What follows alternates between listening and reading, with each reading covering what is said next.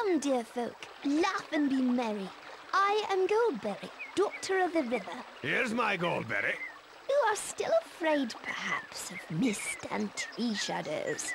Fear nothing, for tonight you are under the roof of Tom Bombadil. Who are you? Eh, what? Don't you know my name? It's the only answer. For who are you without your name? But you are young and I am old. Eldest, that's what I am. Tom was here before the river and the trees. Tom remembers the first raindrop, the first big people, and the first little people. He was here before kings and Barrow-Wights, before the elves passed westward, and before the seas were bent. Before the Dark Lord came from outside. His precious ring has no power over Tom Bombadil. And now, merry friends, it is time for our supper. We ate our first good meal in a long time, singing songs and telling tales until late in the night. We slept peacefully and were refreshed enough to continue our journey. Keep to the green grass as you go, lads. Don't go meddling with old stone or prying into the houses of old dead Barrow-Wights. Here's a song to sing should you fall into any danger. Oh, Tom Bombadil, oh, by water, wood and hill, by the reed and willow, by fire, sun and moon. Hearken now and hear us, come Tom Bombadil, for our need is near us. Thank you, Tom Bombadil.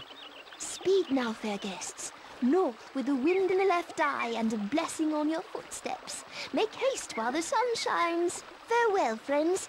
It was a merry meeting.